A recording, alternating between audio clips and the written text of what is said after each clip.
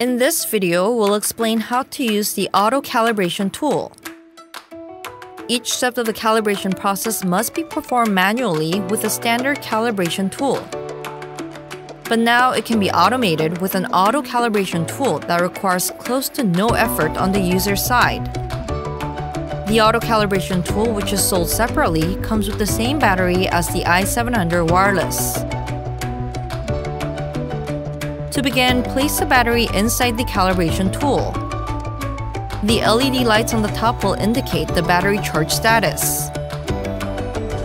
If the battery charge is low, calibration will not be performed properly. You can begin the calibration as usual, and the rest of the procedure will be automatic.